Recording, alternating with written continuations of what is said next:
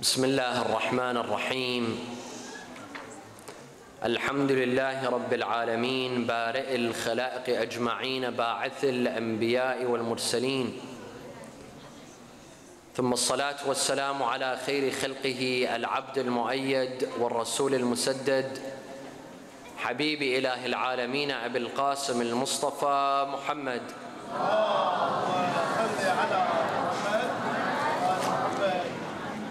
وعلى أهل بيته الطيبين الطاهرين وصحابته المنتجبين.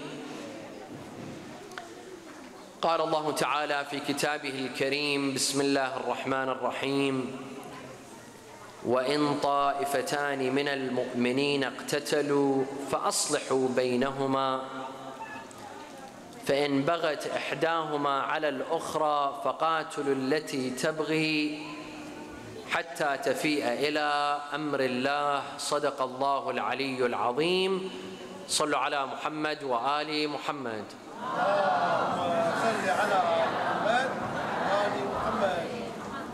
It is the eve of the Shahada of Amir al-Mu'mineen. I expect a louder salawat from this audience. صلوا على محمد وآل محمد.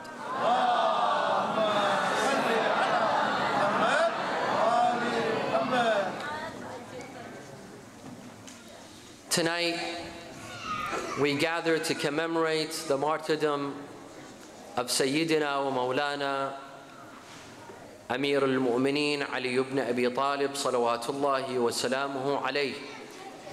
Where do we begin? Where do we begin the discussion? Do we begin to talk about his knowledge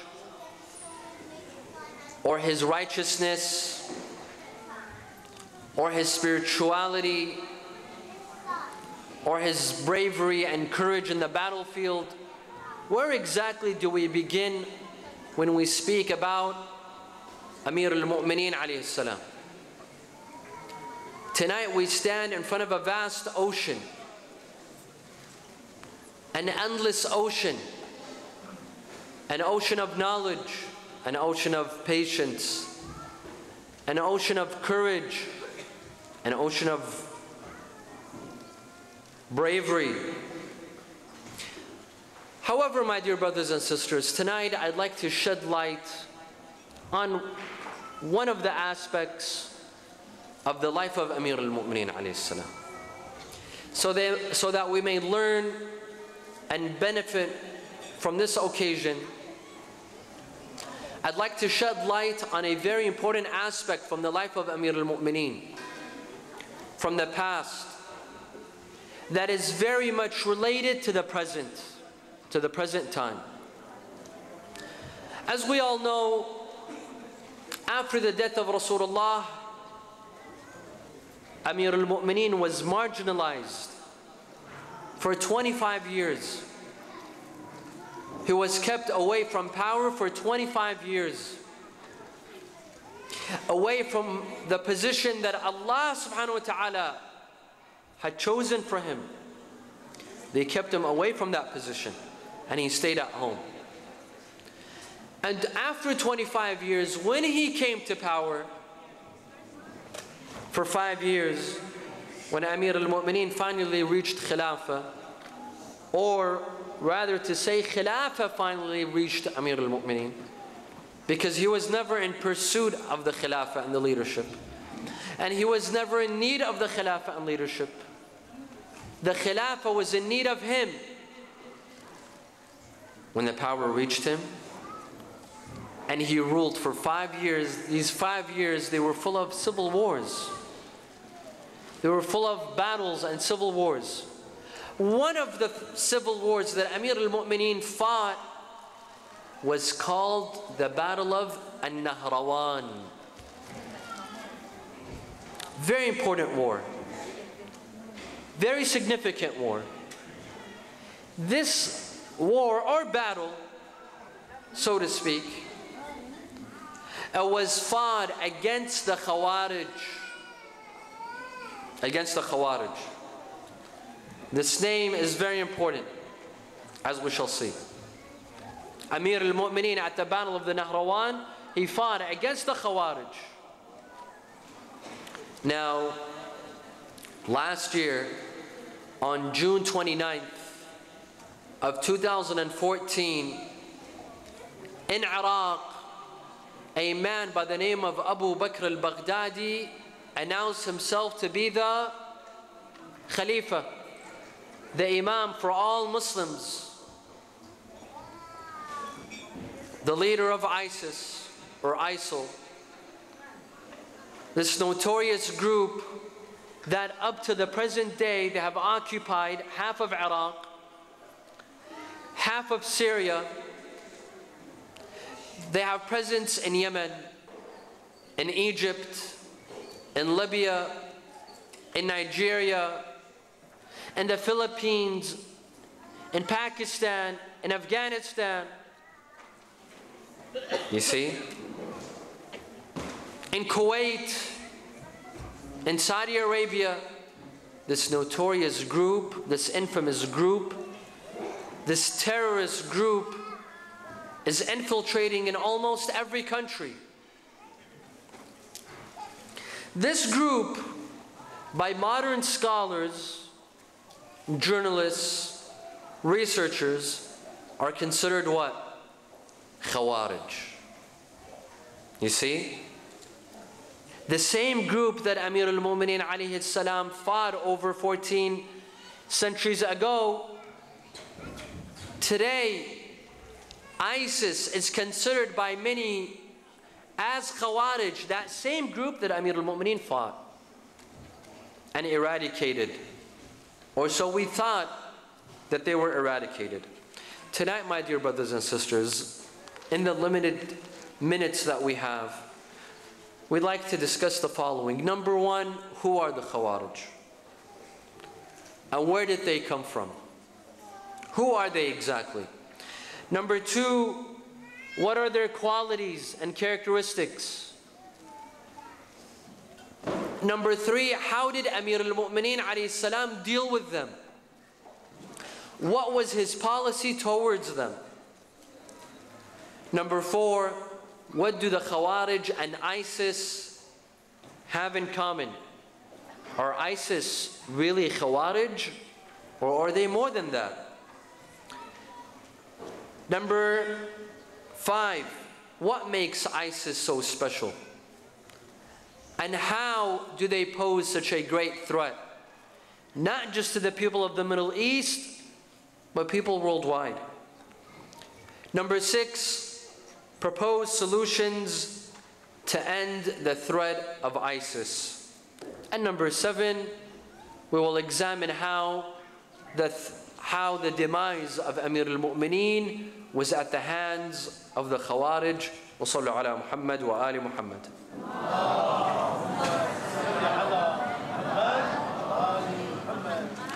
From the days of Rasulullah sallallahu alayhi wa alihi wa sallam, we see that Rasulullah prophesied. He foretold the future. He told us that there will come a group in which their salah is a beautiful salah. In fact, when we compare our salah to them, Rasulullah would say that when you will compare your salah to them, you will say that my salah is nothing. It has no value compared to their salah. Such a beautiful salah with so much concentration. And they recite the Quran very beautifully. However, it doesn't exceed their throats. It only exists here in their throats. That's it. As for implementing the Quran, acting according to the Quran, no. The Quran stated, يَخْرُجُ فِي هَذِهِ الْأُمَّةِ قَوْمٌ تُحَقِّرُونَ صَلَاتَكُمْ مَعَ صَلَاتِهِمْ يَقْرَؤُونَ الْقُرْآنَ وَلَا يُجَاوِزْ حُلُوقِهِمْ or وَلَا يُجَاوِزْ حُلُوقَهُمْ يَمْرَقُونَ مِنَ الدِّينِ مُرُوقَ السَّهْمِ مِنَ الرَّمْيَةِ. When you compare your salah to their salah, you will say that my salah is nothing. Their salah is greater. However, And they recite Quran very beautifully. However, it's only about recitation. There's no implementation of the Quran. There's no practice of the Quran. They will deviate from the Quran the way that an arrow deviates from its objective, from its goal. These were the Khawarij. Rasulullah foretold about the Khawarij. He told us about what will happen, who are the people that will come, and what exactly they will do. What is the origin of the Khawarij? Sallu ala Muhammad wa ali Muhammad.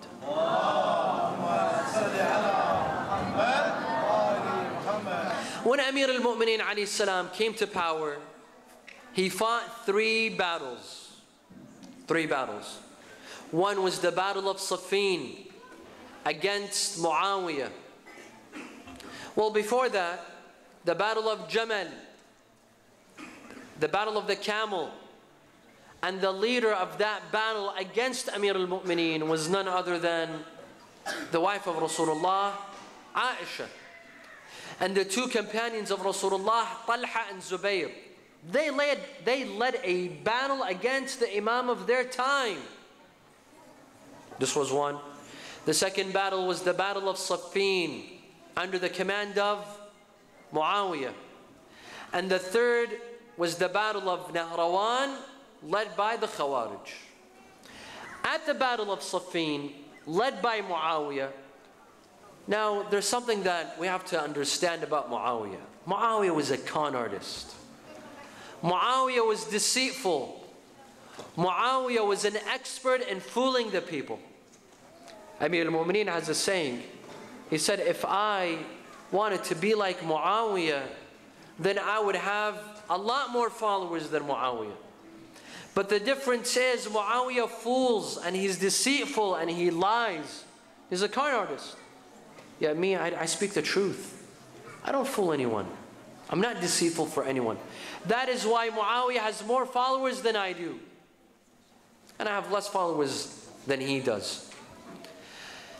During the battle of Siffin, and this is very important to understand how the Khawarij came into being. At the battle of Siffin, Amir al-Mu'mineen was winning. He was ahead. He was winning the battle. They reached a point in which Muawiyah's army was not only being defeated, Muawiyah's empire and rule was under threat. He was about to lose the battle. Here, Muawiyah had an advisor by the name of Amr ibn al-As. Amr ibn al-As, Muawiyah was a con artist and he was deceitful. Amr ibn al-As was even worse. He was even worse. Muawiyah told Amr that we're about to lose the battle and Ali ibn Abi Talib is about to defeat us and win. Think of something. You have to think of something. Otherwise, we will lose. Amr told him, I have an idea. Let's have our soldiers lift copies of the Quran on their spears. On their spears. And let them shout that let the Quran be the judge. Let the Quran be the arbitrator between us. Let the Quran tell us who is right and who is wrong. Indeed, the army of Muawiyah, they grabbed their spears, they poked copies of the Quran on their spears and they lifted those spears. In the middle of the battle, the soldiers of Imam Ali, they saw a peculiar sight. The enemy army, they're not fighting. Instead, on their spears, they're carrying copies of the Quran and asking the army of Imam Ali to let the Quran be the judge. Not Ali, not Muawiyah, but rather the Quran. The army of Imam Ali, some of them, they said, Khalas, we're not going to fight. They came to Imam Ali. They said, let's end the fight. Imam Ali told them, this is a trap. This is a trap. Let's continue fighting. We are about to win this battle against Muawiyah. They said, no. Khalas. How can we fight them when they are raising the Quran on spears? Do you want us to fight the Quran? Never. End this battle. Imam Ali said, don't be idiots. Don't be fools. Muawiyah is fooling you. Do you think that Muawiyah knows anything about the Quran or loves the Quran or has any respect for the Quran? No. This is only a game. This is a trap. He's trying to trap us and to get you to stop fighting so that he wins. They told him, you know what, we don't care what you have to say. The battle is over. Tell the commander-in-chief of your army or the defense minister of your army, Malik al-Ashtar, to pull back. Otherwise, we'll kill you. Imagine Imam Ali, his own army, his own troops, they're threatening him with death. They're telling him, if you don't pull back, we will kill you. Do you see why we say Imam Ali was mazloom? He was oppressed. He was oppressed by his own followers and his own army and his own troops before the others. His own people, they backstabbed him. Indeed, Amir al-Mu'mineen was oppressed. Amir al-Mu'mineen says, khalas, we'll stop. You want us to stop? We'll stop. He called Malik al-Ashtar. Malik al-Ashtar was advancing. He was about to enter Sham and defeat Muawiyah in his own territory. He had to pull back. The war ended. He came back. Now that they lifted the swords, they said, let's have an arbitration. Tahkim. What does an arbitration mean? It means that they choose someone from Muawiyah's side and someone from Imam Ali's side. They have a meeting, they get together, they have a meeting, and they try to find a solution. They're trying to find a solution. Muawiyah, he obviously chose whom? His best advisor, who was a bigger con artist than himself. Who was that? Amr ibn al-As. As for the army of Imam Ali, these ignorant soldiers that told Imam Ali to pull back and not to fight, they told him, let's choose Abu Musa al-Ash'ari. Abu Musa al-Ash'ari was not only ignorant, was not only, so to speak, an idiot, he loathed Amir al-Mu'mineen. He hated Imam Ali alayhi salam. He didn't have any sort of love for Imam Ali. The army of Imam Ali said, let's choose Abu Musa al-Ash'ari. Imam Ali told him, don't choose this guy. There's so many others. There's so many others. Don't choose Abu Musa.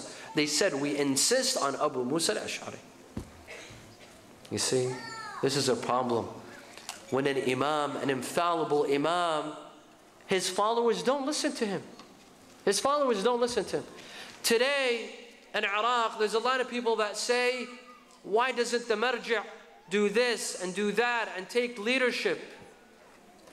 Why doesn't the marji' in Iraq take leadership in the Islamic ummah, and especially in Iraq? Why doesn't he lead? You know why?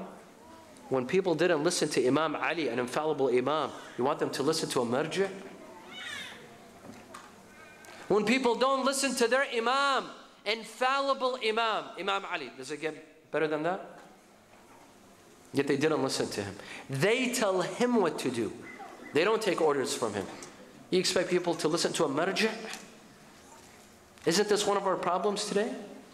I'm not speaking about people from outside of our school of thought. It's us, our own people. Do you think they listen to our scholars and our maraji'? Imam Ali told them, don't choose Abu Musa. They chose Abu Musa.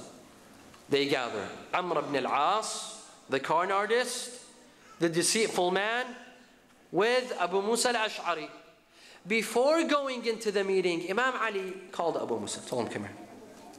When you go into the meeting, when you leave, when you finish the meeting, when you're about to have a press conference, so to speak, do not be the first to speak, be the last.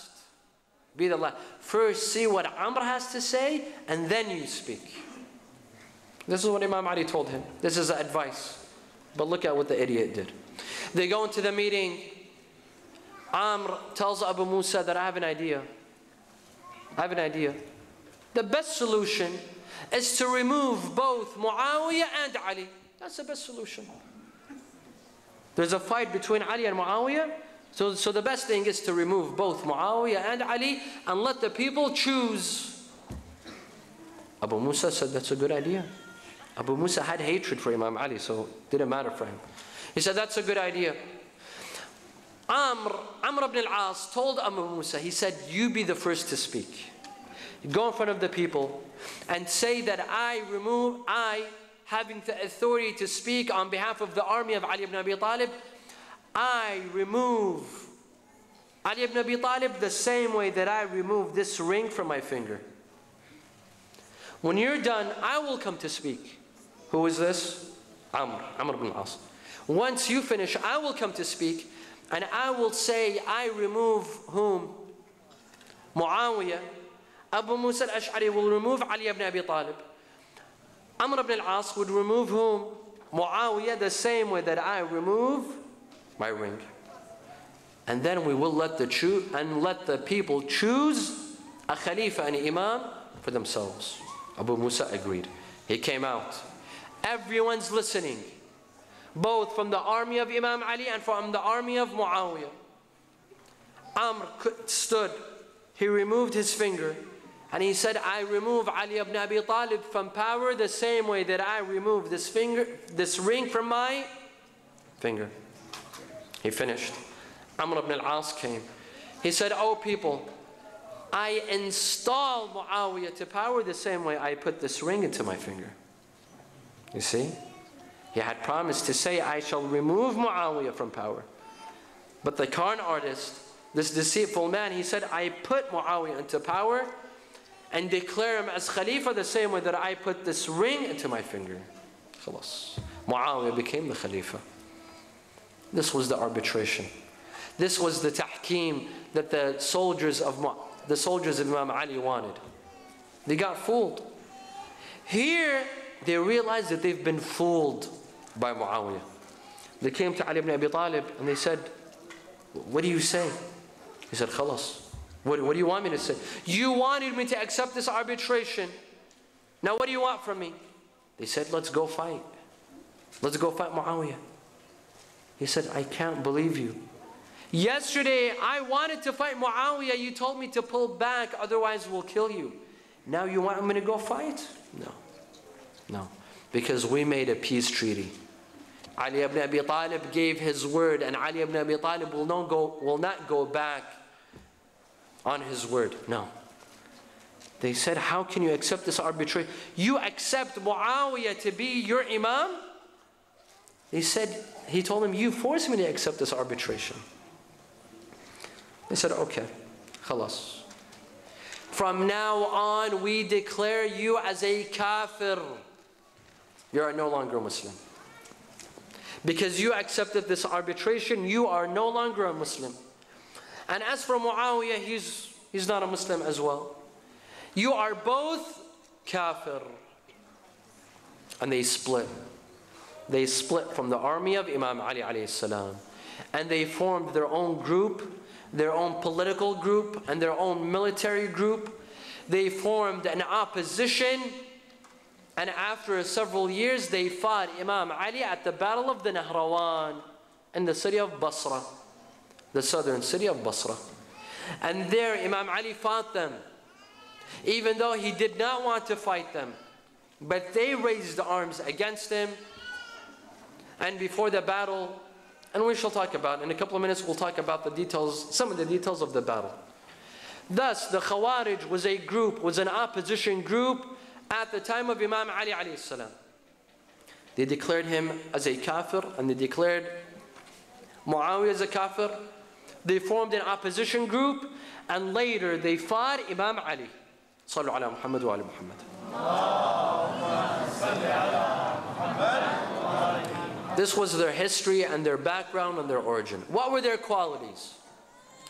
Among the qualities of Khawarij was that, number one, they were extremely religious. They were very religious.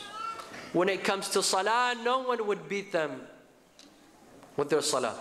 Their salah was beautiful, it was long, beautiful recitation, long sujood, long recitation.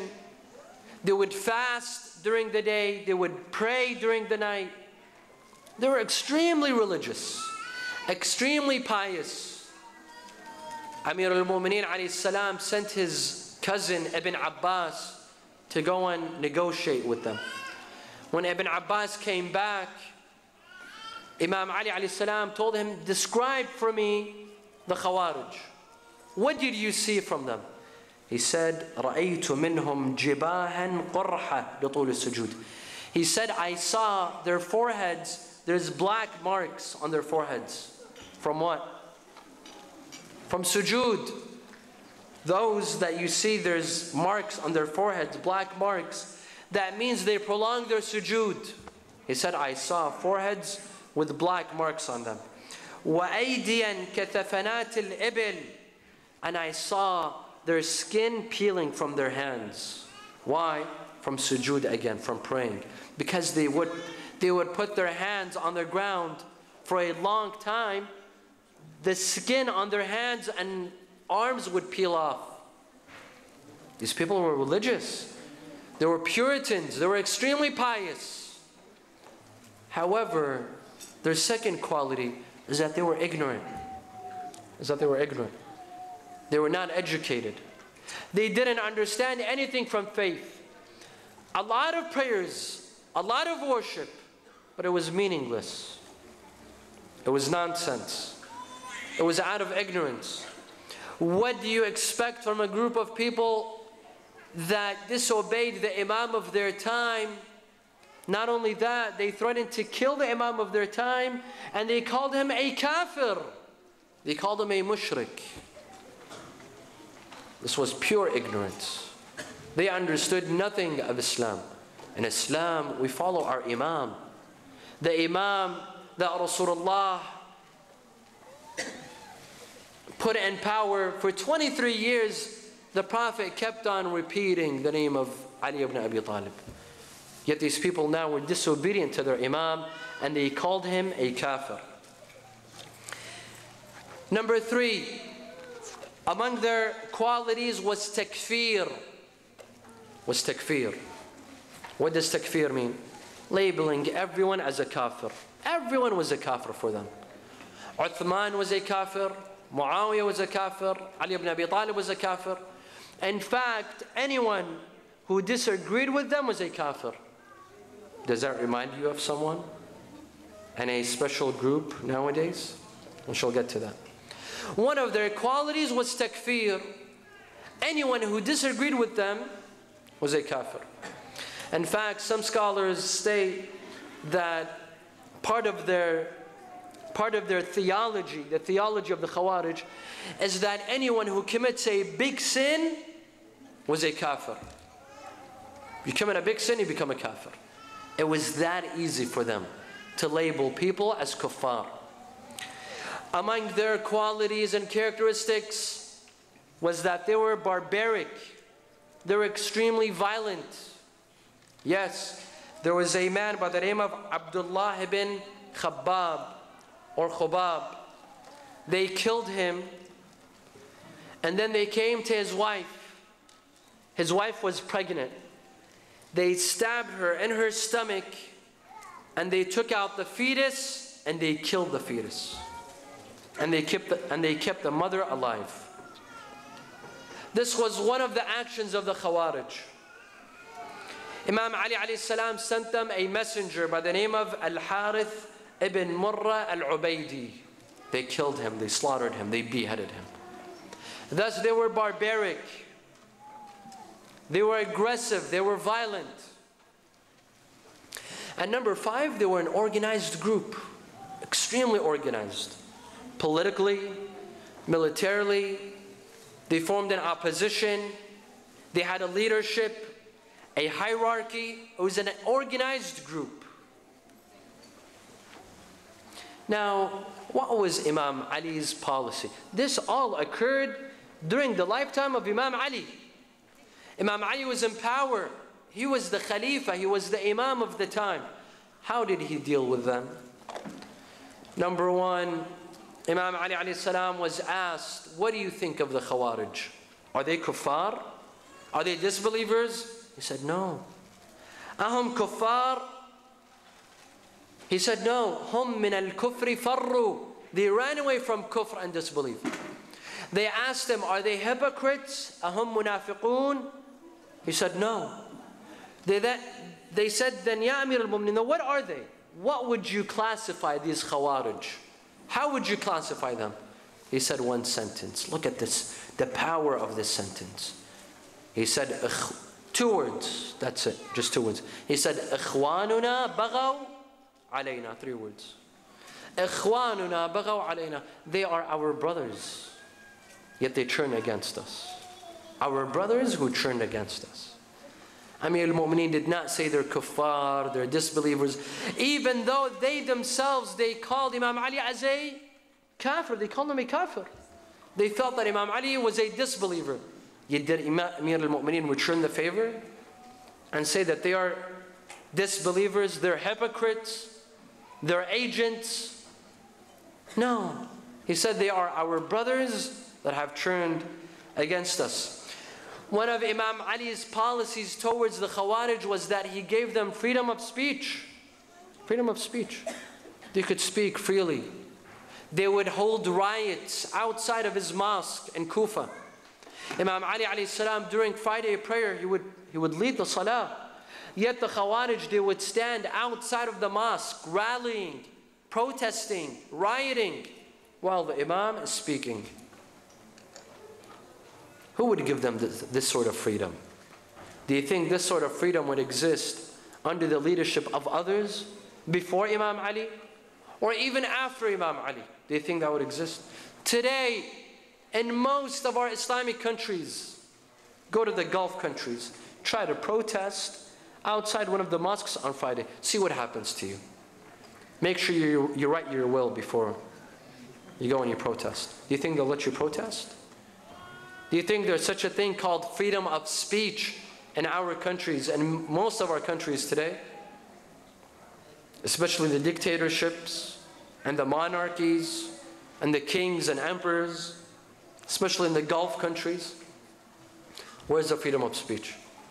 Imam Ali gave them the freedom of speech. They accused him of kufr. They would rally against him. You would say, that's fine. As long as you don't hold a sword against me and fight me, that's fine. Go and say whatever you'd like. One day, Imam Ali alayhi salam, in the middle of his sermon, during the Friday sermon, one of them got up and he started shouting, La hukma illa lillah. There is no rule except for Allah. Al-hukmu lillah, la laka ya Ali. Leadership is for Allah, not for you, ya Ali ibn Abi Talib. He kept on. He interrupted him several times. Amir al-Mu'mineen did not say take him to prison. He did not say off with his head.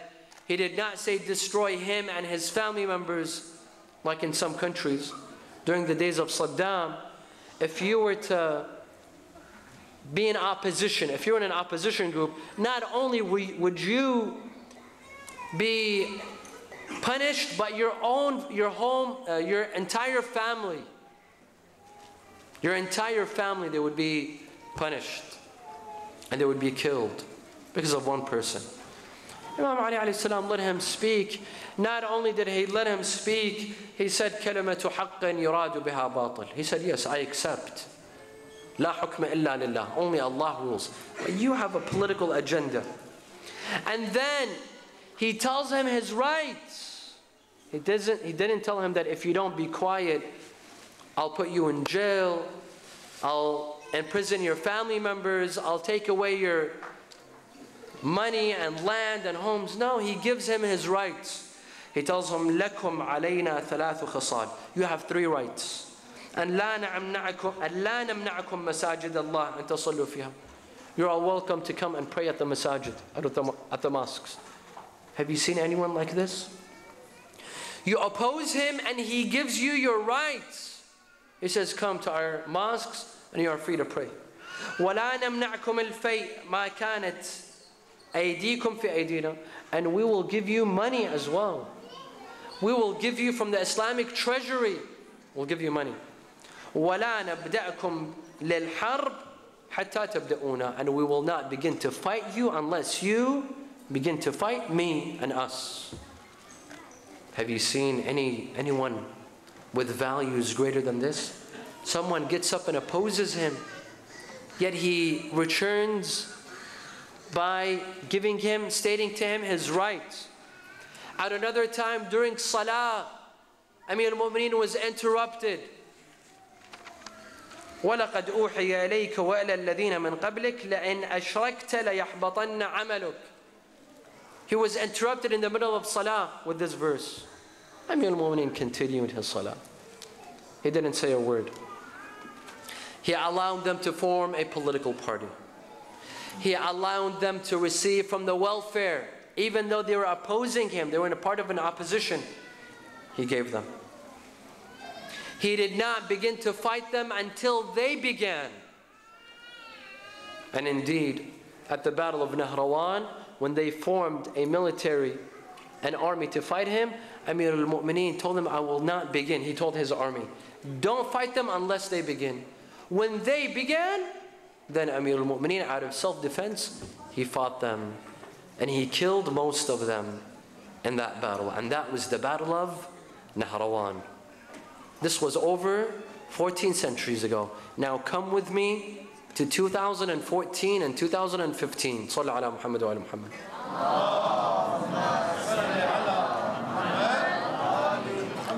Today, we witness a terrorist, barbaric, violent group called ISIS. On June 29th of 2014, Abu Bakr al-Baghdadi announced himself to be the Khalifa and announced the formation of an Islamic state. But if you ask me, I'll tell you it should be called the un-Islamic state, not the Islamic state. Today, half of Iraq belongs to them. Half of Syria belongs to them. They threaten many Islamic countries, their safety and security. Not only that, they threaten many Western countries, European countries, the United States and Canada, Australia and even New Zealand.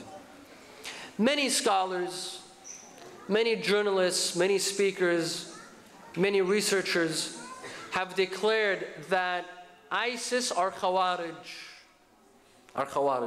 Their origin is that same group that Imam Ali alayhi salam fought and killed. They say that they are Khawarij.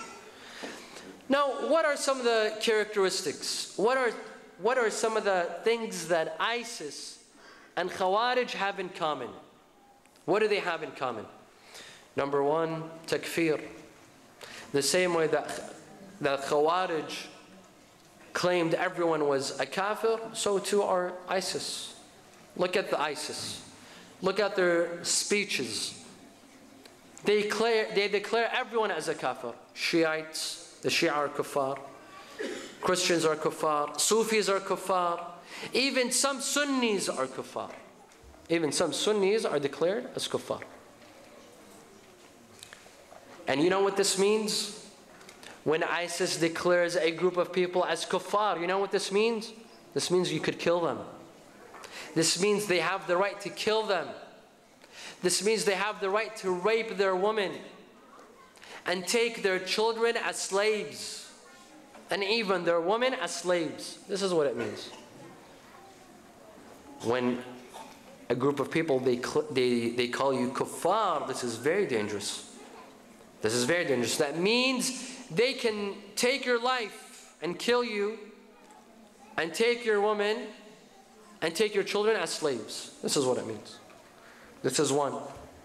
This is one thing that they have in common, ISIS and the Khawarij. Another thing is that they're both barbarians. They're both very barbaric. They're both very violent. We saw in the last year the atrocities that were committed by ISIS. From beheadings, to burnings, to killing innocent men, women, and children.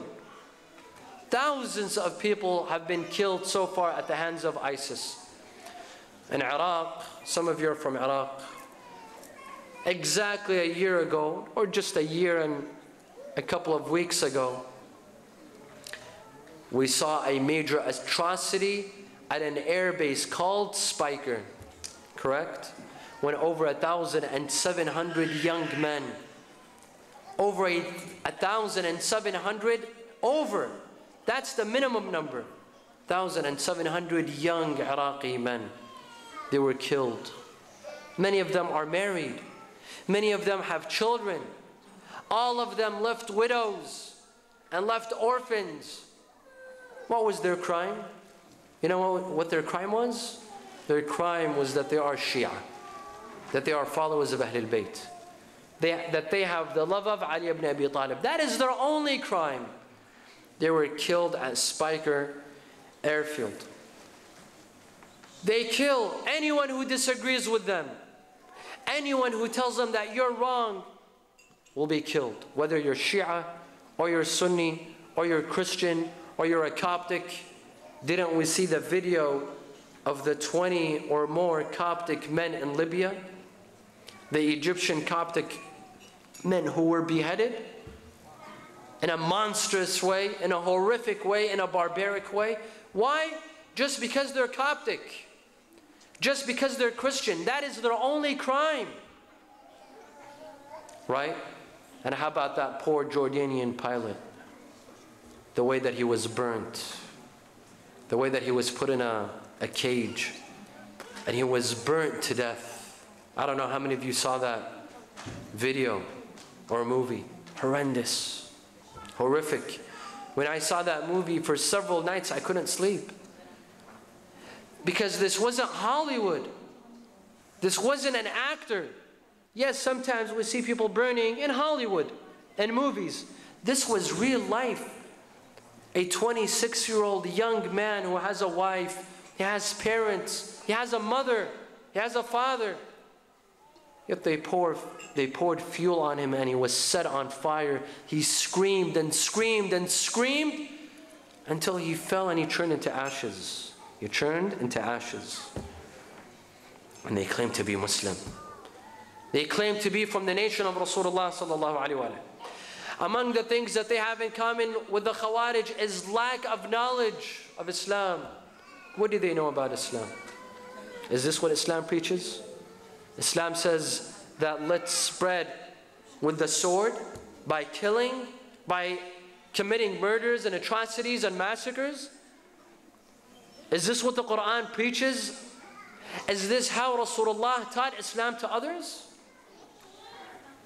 I ask members of ISIS and the young teens and teenagers that are being brainwashed by ISIS, and I'm not just talking about Saudi Arabia or Iraq or the Middle East. No, there's teens that are being brainwashed by ISIS in London and in Paris and in New York and in DC and in Sydney and all over the world. Teens that are being brainwashed. I tell them, look at Indonesia. Indonesia is the largest Islamic country, yes? It's the largest Islamic country. How did Islam reach Indonesia? How? Today they're all Muslim. Most of them are Muslim. Not all. There's some Christians. Most of them are Muslim. They pray, they fast, they go to Hajj. They became Muslim because of the sword, because of suicide bombings, because of car bombings. People threatened them, so they became Muslim. Or they became Muslim because of Muslim merchants that went to Indonesia. They did business. The people of Indonesia, they like the akhlaq and the manners of the Muslims. That is why they became Muslim. How did they become Muslim? Because of the sword? These people are ignorant of Islam. ISIS knows nothing of Islam and knows nothing of the Quran. You know, today someone sent me a post.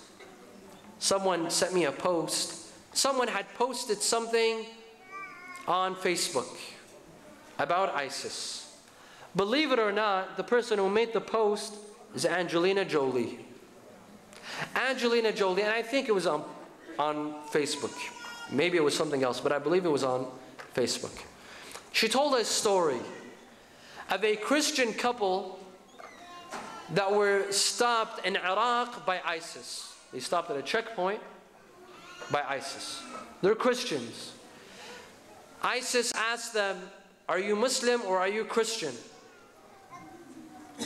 The Christian man, he said, "I'm Muslim." He lied. He said, "I'm Muslim." He said, "Okay."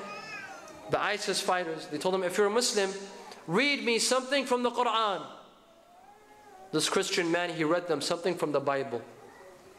He read them a verse from the Bible.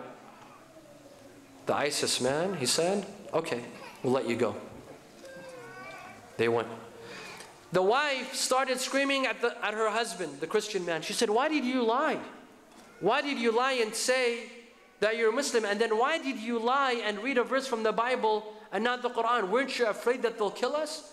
He said, "No, because I know, because when I read a verse from the Bible, I know they wouldn't tell it apart because they don't know anything about the Quran. They don't know anything about the Quran. That's why for them it didn't make a difference. Do I read a verse from the Bible or the Quran?" Beautiful. And this is true. Do you think ISIS knows anything about the Quran? About the teachings of the Quran? Sallu ala Muhammad wa ala Muhammad.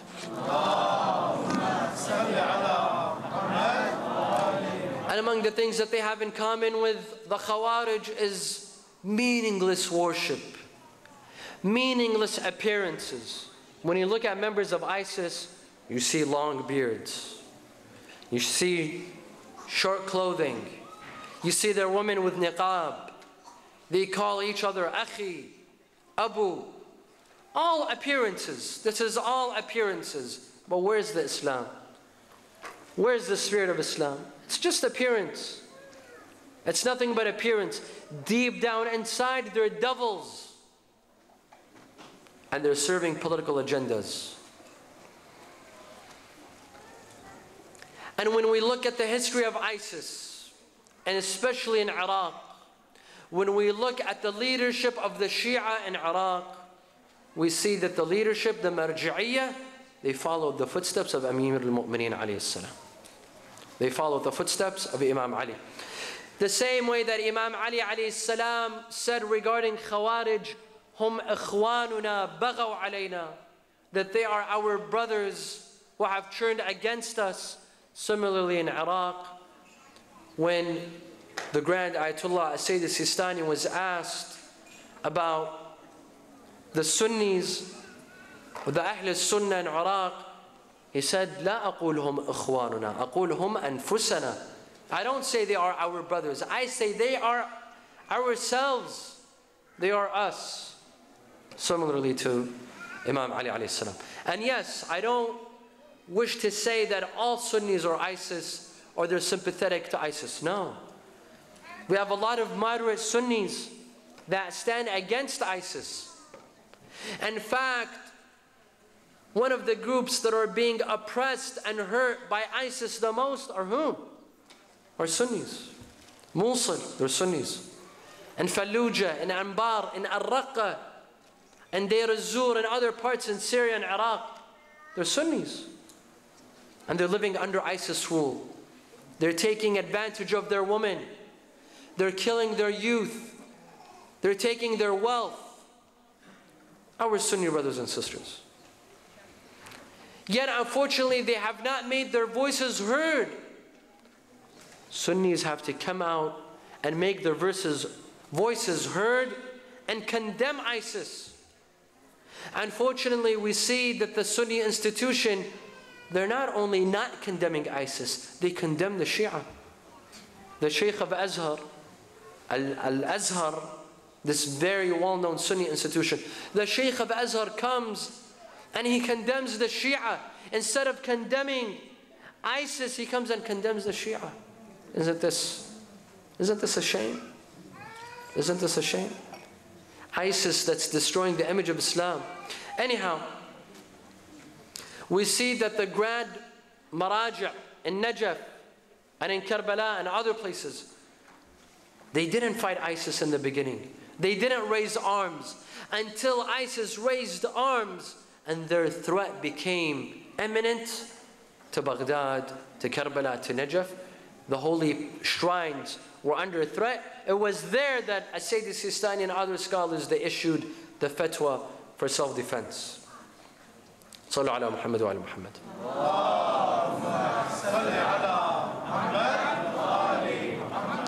So are ISIS Khawarij?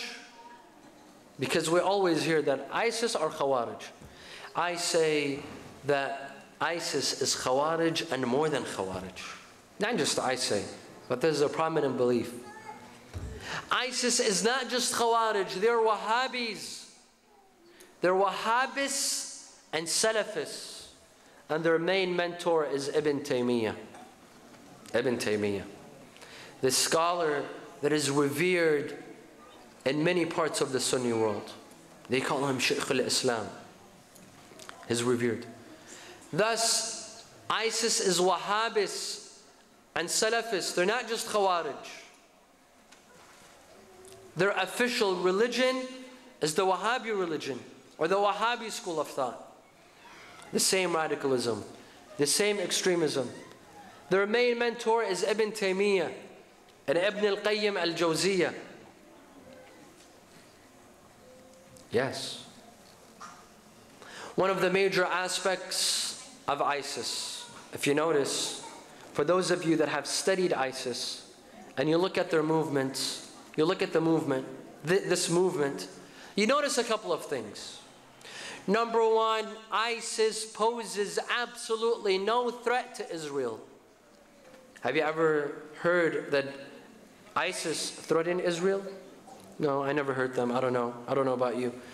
But I never heard that ISIS posed a threat to Israel, that they threatened to occupy Israel or destroy Israel or bomb Israel. No, on the contrary, we heard them make a threat towards Hamas, not Israel. And did you ever hear of Israel or the Prime Minister of Israel, Benjamin Netanyahu, speaking of the threat of ISIS? Did he ever speak of ISIS and that he feels threatened by ISIS? I never heard him. He feels threatened by other Islamic countries, namely Iran, which is the last country to ever attack any country innocently. Because we Muslims, we the followers of Ahlulbayt, we will not attack any country innocently. We will not begin to fight. We will never begin an offensive. Yes, we self-defend, but we'll never begin a war.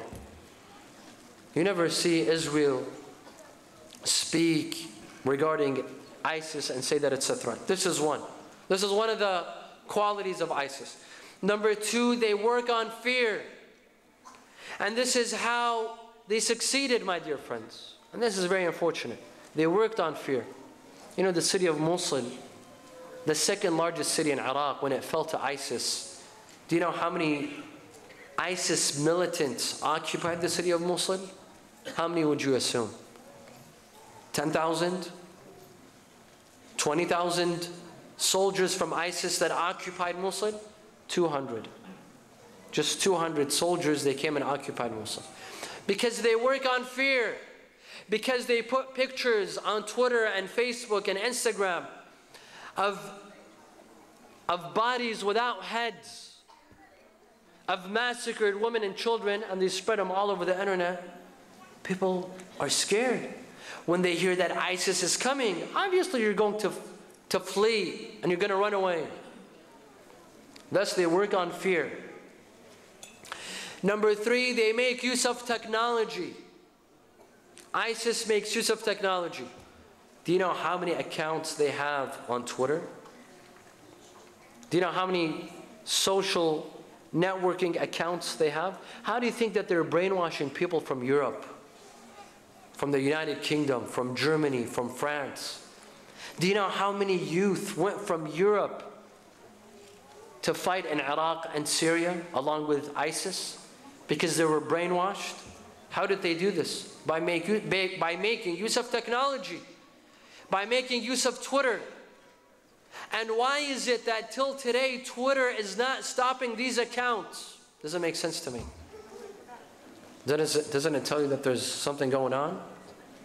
The same way that Israel does not feel threatened by ISIS, doesn't it tell you that there's something going on? There's a relationship between them? They make use of technology. The movies that they make, ISIS, it's Hollywood movies. Hollywood can't make the movies and the sound effects and the visual aid that ISIS makes. Number 4, they are anti-religious heritage. Any religious heritage, religious sites, mosques, graves, they put them with the ground. You know, Mosul has the grave site of Prophet Yunus. There's a mosque and has the grave site of Prophet Yunus. ISIS destroyed that mosque, and recently I heard that they wish to make it into a park. The grave of a prophet, they want to make it into a park, an amusement park. Number 5, they are anti-cultural heritage. Anything that has to do with culture, with civilization. There's an ancient city in Syria called Palmyra. Maybe some of you have heard of it. With ancient ruins. They're putting it to the ground. They're destroying it. They're destroying it. Sallu ala Muhammad wa ala Muhammad.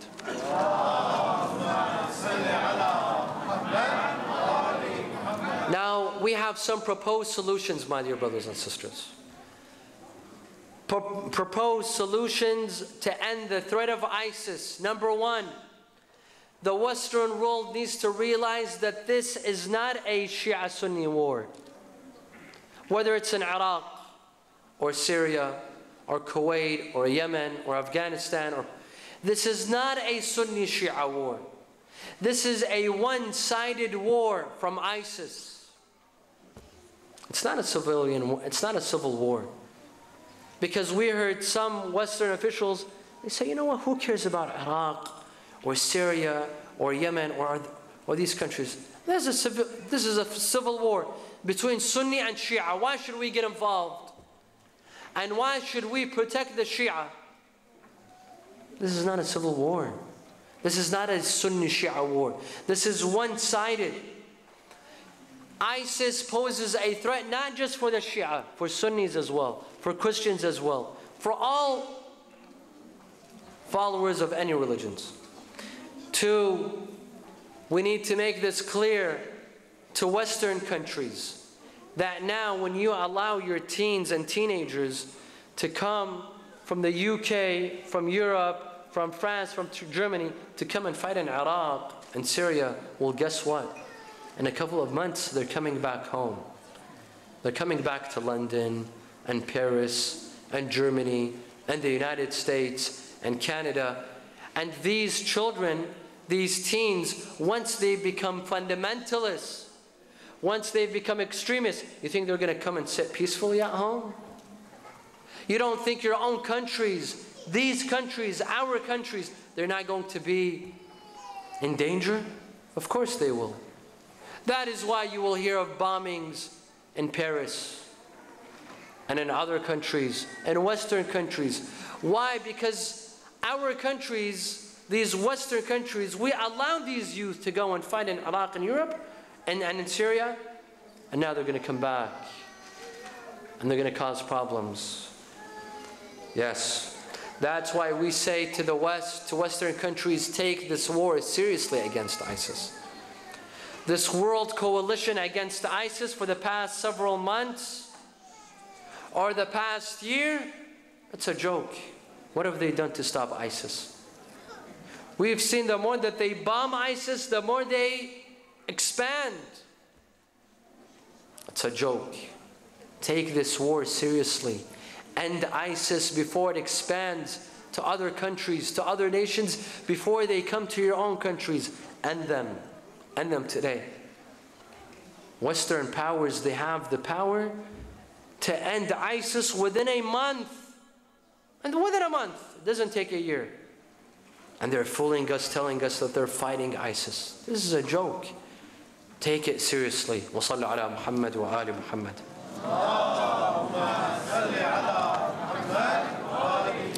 We come to Imam Ali alayhi salam. Imam Ali, he fell victim at the hands of the Khawarij, the ISIS of his time. Imam Ali alayhi salam was killed by a member of the Khawarij, a man by the name of Abdurrahman ibn Muljam. He was one of the Khawarij. And he decided to assassinate Amir al-Mu'mineen on a night like this, the eve of the 29th. You know why? Because the eve of the 29th, it could possibly be one of the Layalil Qadr, one of the nights of power. He wanted to assassinate Amir al-Mu'mineen on a night like this so that his action will be rewarded, multiplied. The reward will be multiplied. You see how ignorant they are?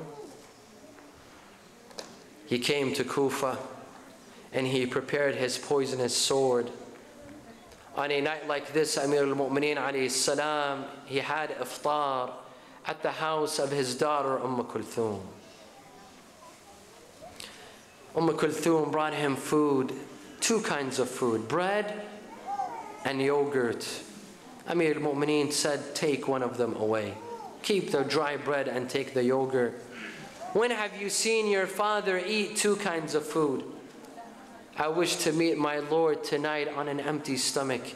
Amir al-Mu'mineen alayhi salam would go outside of the house, he would look at the moon, he would look at the stars, and then he would say, Hiya wallah al-layla allati wa'adaniha habibi Rasulullah. Tonight is the night that my beloved Rasulullah has told me about, has promised me about. Amir al-Mu'mineen, on a night like this, he spent the night in worship, in prayer, in dua, in salat al-layl, in his famous munajat. The Imam would stand in his mihrab for one last time to speak to his Lord in his famous munajat. مولاي مولاي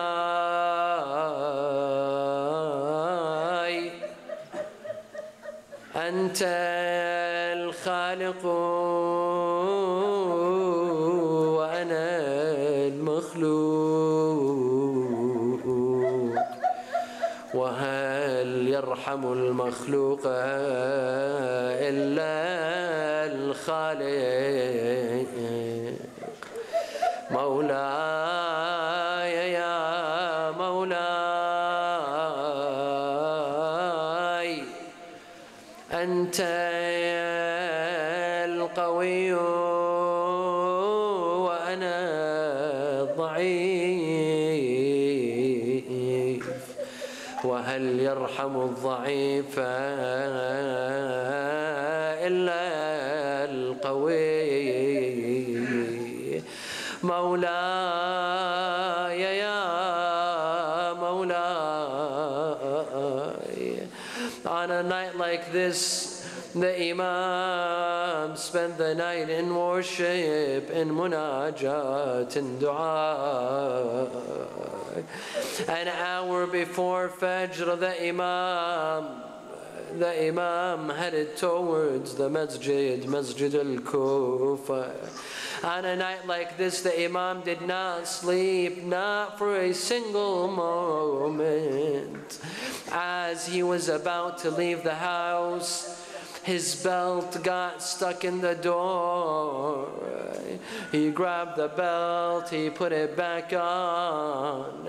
He began to recite, أشدد حيازيمك للموت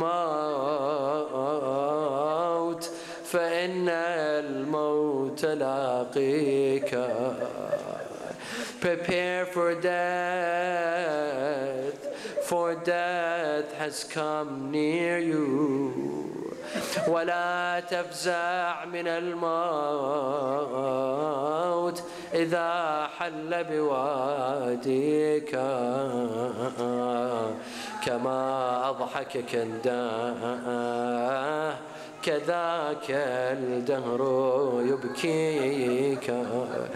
Imam Ali went to the masjid. He went on the minarah. He said the adhan the people of Kufa, for one last time they will hear the adhan of Ali ibn Abi Talib. Allahu Akbar, Allahu Akbar. This was the last time they will hear the sad voice of Ali ibn Abi Talib saying, Allahu Akbar. Amir al-Mu'mineen comes down from the Minara. He comes down to his mosque. He sees Ibn Muljam sleeping in the mosque. He goes to him, Ya Abdullah, get up, it's time for Salah. This is his enemy. He knows that he will assassinate him, yet he wakes him up. He wakes him up for Salah. The Imam stands in his mihrab. He says the takbir for the Salah. Allahu Akbar. He enters in his Salah. He goes for ruku'. سبحان ربي العظيم وبحمده. He goes for sujood. سبحان ربي الأعلى وبحمده. He raises his head from sujood. People hear a shout from behind, Allahu Akbar. The sword comes down on the head of their master. أين المنادي وإماما ومظلوما وعليا. He falls in his mihrab. The blood comes out from his head. It fills the mihrab. The first words of Imam Ali were Fuztu wa Rabbil Kaaba. By the Lord of the Kaaba, I am victorious. The people of Kufa, they hear shouting. There is high winds. The doors of the mosque of Kufa, they close and they open. They hear Jibreel shouting in the sky, تهدمت والله أركان الهدى. قتل علي المرتضى قتله أشقى الأشقياء الحسن والحسين. They rush to the mosque. They see their father in the mihrab. Dear father, who did this to you? Al-Hassan comes, sits next to his father. Hossein comes, sits next to his father. Imam Hussein looks at the injured head of his father. My dear brother Hassan, give me a cloth. Let me stop the bleeding of my father. There was only one injury to the head of Imam Ali, yet so much blood. Imam Hussein could not see that one injury. I say, Aba Abdullah, what about you? What about your body? How many injuries did it have in Karbala? Sayyidah Zainab comes to her brothers. She wants to see her father, but in which day will she see her father? He's lying in his mihrab with blood all around him. Assalamu alayk Sayyidi wa Mawlai يا أمير المؤمنين. لا حول ولا قوة إلا بالله العلي العظيم. إنا لله وإنا إليه راجعون. With the tears that you have in your eyes, raise your hand in dua. And tonight could be one of the Layali al-Qadr. Our dua is accepted in this night. Tonight is the night of dua. بسم الله الرحمن الرحيم. نسألك اللهم وندعوك باسمك العظيم الأعظم الأعز الأجل الأكرم يا الله. اللهم لا تدع لنا ذنبا إلا غفرته ولا هما إلا فرجته ولا عيبا إلا سترته، ولا خوفا إلا أمنته، ولا رزقا إلا بسطته، ولا شملا إلا جمعته، ولا مرضا إلا شفيته، ولا غائبا إلا حفظته وأدنيته، ولا حاجة من حوائج الدنيا والآخرة لك فيها رضا ولنا فيها صلاح إلا قضيتها ويسرتها يا أرحم الراحمين. ولأرواح المؤمنين والمؤمنات والعلماء والشهداء نقرأ سورة الفاتحة مع الصلوات.